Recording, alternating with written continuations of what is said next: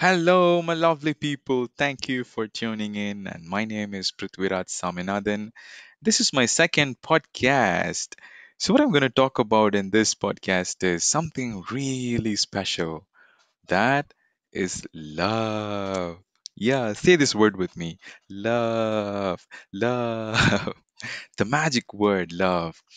Our world turns out to be colorful and full of happiness or butterflies. Ya Rahman, Ya Raja. My friends, love is what we're going to talk about in this video. But sadly, if you see, not all love ends in marriage.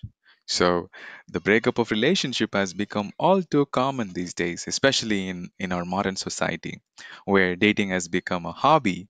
You ask someone, where is the true love? And they say, what? True love? Where can I buy that? So, the reason why I made this video, let me tell you why I made this podcast. So, a couple of weeks before, I had a chance to speak to one of my friend in Mumbai.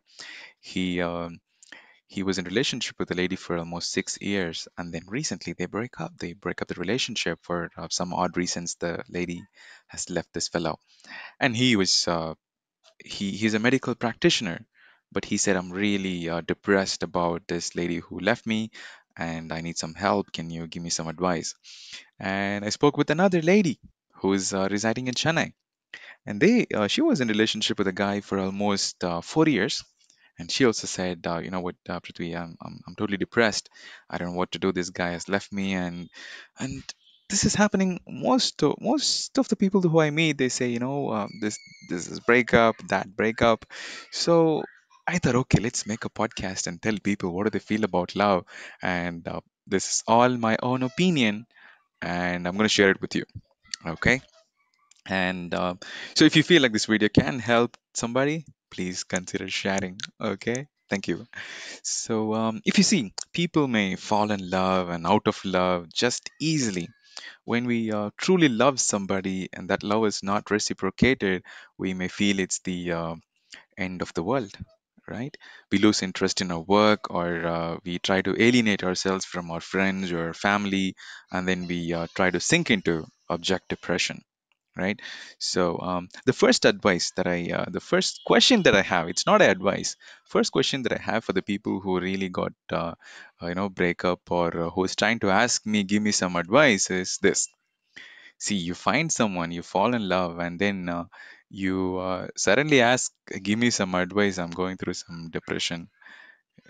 When you when you found this person who you want to fall in love, did you ask the question to anybody like, I find this guy, you find this girl, I found somebody really special, I'm going to fall in love. Do you think you would like, it's a good idea to fall in love? No, right? No, we don't do that. But only when we fall out of love, or when we feel that the person has left us, we ask everybody, give me some idea, give me some tips. I'm depressed, I'm depressed, I'm depressed. So the question that I have is, why are you asking everybody, right? Okay, okay, you can answer this question later sometime. But the first advice that I have for people who are going through this pain of depression is just to go through it. You should go through it, feel that pain completely. So, as with any grief, right, the only way to survive breakup is to allow yourself to experience it. If you experience it fully, in order for you to get through it, you will get through it on the other side. So, allowing yourself to grieve in that relationship does not mean that you have to swallow completely that sadness and let yourself into despair. No, no, no, no, that's not what I mean.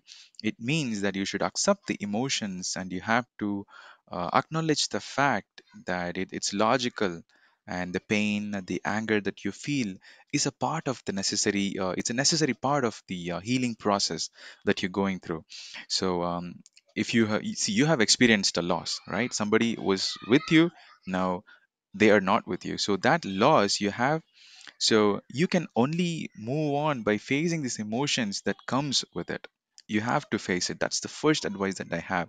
Second is to stop asking stupid questions. Yes, stupid questions. We keep asking, why me? How can he or she change? Am I not good enough? Or these questions just kills our peace of mind. I know it's very difficult to accept the reality, with the person who you really trusted with all your secrets and feelings and emotions, the only the one with whom you shared your worst and the best version is not with you anymore, right? They're not with you anymore. So why do you want to beat yourself just because someone has decided to move on without you? Damn it, screw that. So all I'm trying to say that is, with a little effort and a little bit of time, you can overcome your sadness and you can find love again. Yeah, it's just like every physical injury that takes time to heal. Your heart also needs some time, right? So don't rush, or don't feel pity about yourself. So have that patience and start working on yourself. All right. So, okay, I'm going to share some tips that can help you now. That's the real part of this podcast. We're going to see how we can motivate people who are really going through some relationship problems. Okay. Before we move on to say what we can do, I'd like to highlight some points what we should not do. Right.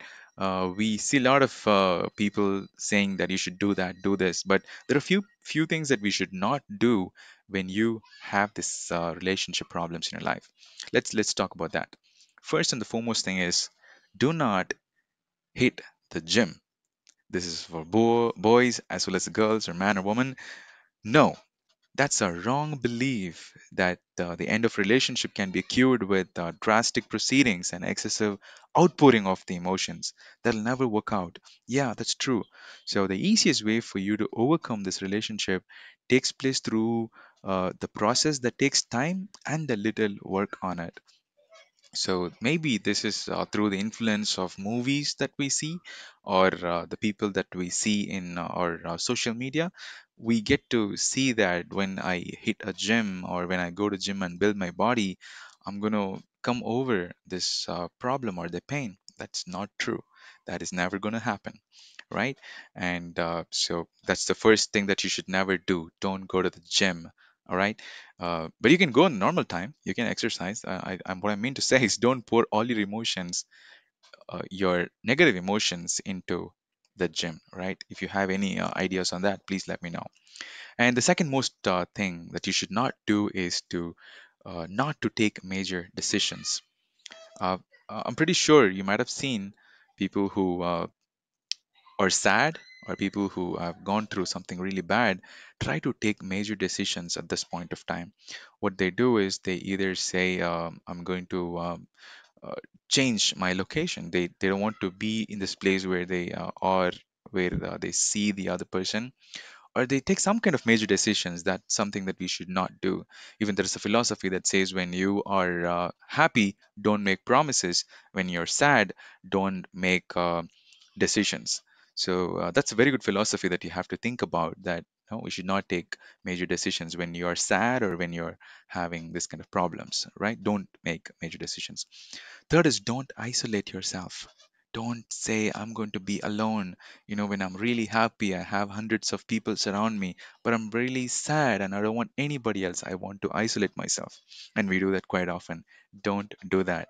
Go along with your friends and be around, have your friends and your family around you all the time. Don't isolate yourself, okay?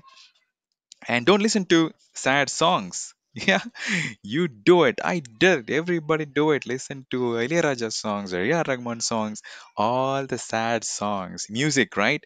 Music literally amplifies your emotions. So if you are happy and you listen to music, your happiness goes 10 steps higher. But if you're sad and you listen to sad songs, of course, it's gonna increase your sadness, and that's this is gonna be even worse than what you think. So screw it. Don't listen to sad songs and all right. And the fourth, or the last important point that we should not do, is really important, is about blocking the person from social media, from phone numbers, everything. We do it quite often, when even when we don't like really someone, or when we really feel that I don't need this person in my life anymore. What we do is, first thing, go ahead and delete the number, then block in WhatsApp, block in Instagram, block in Facebook, Snapchat. What else do you have? Everything, you block them, and you say, okay, I've deleted everything, and I'm going to forget this person. And that's really not going to help you. Even this person who I told you when I started the podcast, a friend who is in Mumbai, he said, I'm trying to forget this lady. I can't. I just can't forget this lady. I was with her for 6 years and I don't know what to do now. And I told them, see, buddy, it's not required to forget them. You were with this lady. You know who is this lady. You loved her with all your heart. And how do you think you will forget? It's never going to happen. So what else do I have to do? Is the question. You have to forgive them. You need to learn to forgive the person with all your heart. So don't block them and don't try to totally, cut off this person and then negate everything. That's not never going to help you. So what else do we do is to let them go. Let them go, right? So let them go. If it's truly, truly, truly, really true, they're going to come back to you, or you learn to forgive them, right? So forgiving is the best way of healing the love pain of love. Okay, so these are some of the things that you should never do, right? So to summarize, don't take major decisions. Do not isolate yourself. Don't listen to sad songs. Don't delete them. Don't block them. Don't go to the gym. Those are some things that you should never do. Now let's talk about what we can do. So this helped me and people I've spoken with and people who I've my friends. I've seen this helping them. So I'm going to share some of the tips that can help people, right? So first thing is to write down what do we feel. Write down what I feel. When I say that, I mean when you sit down, take a paper and put your feelings into words, into papers, that actually is a great healing. That's a healing technique. That's how you realize and understand what you're really feeling. When you ask someone, see, I'm depressed, what do they say? What do you mean depressed? When we ask them, what do you mean depressed? They say, I don't know, I'm just depressed. Or when you really ask them to explain, what do you mean by depressed? They don't have answer for that. So it's recommended when you take a paper and sit down and put your feelings into words, you start to heal yourself because you try to understand what you feel. That's exactly what we're trying to say. So write down what you feel. Next thing is to find your hobbies. Spend time on what you really love. See, before you find someone who you really like, you are doing something, right? Before you find the love of your life and all, you might be doing something. Maybe you are good in painting, maybe you're good at writing, maybe you're good at singing, right? So go back and find that hobby and spend some more time with that. So that can help you as well. And the third thing is take care of your family. So, how many of us, when we're really sad, we try to isolate a family, right? Never do that. Your family is the core essence of who you are. So, when you go through feelings like this, it's very, very, very recommended that you be around with your family, be with your mom, be with your dad, be with your sister. Tell them that, hey, my sister or my brother, hey, this is what has happened. I really feel bad and I just need some help. Just be around. Let's just hang out somewhere. So, be with your family. Family is the best way to heal yourself. And if there are a few cases where family is the reason for breakup, and that's a different story. We're not going to talk about that, and let's skip that. Okay. So finally, use your pain that's triggered as a fuel for your passion. So that can help you to find your passion and do what you really want out of life. So I strongly feel or believe that life is a big journey, and you're going to meet hundreds and thousands of people in your life. So instead of being a person who don't want to love anyone, be a source of love. When people approaches you, you be a source of love, be a source of inspiration, be a source of motivation that can help you to grow more and see life in a bigger perspective. So, this universe is full of abundance. I keep saying this, the universe has everything in abundance. Look at it. Look at the water that we have in the earth, or look at the air.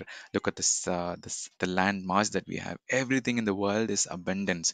So you are a part of abundance. Don't look yourself as a small piece. I remember Rumi's quote. Rumi, the Persian poet, who says that shine like the whole universe is yours. So you are the universe. So I want you to shine like the universe, and the rest is going to be all taken care.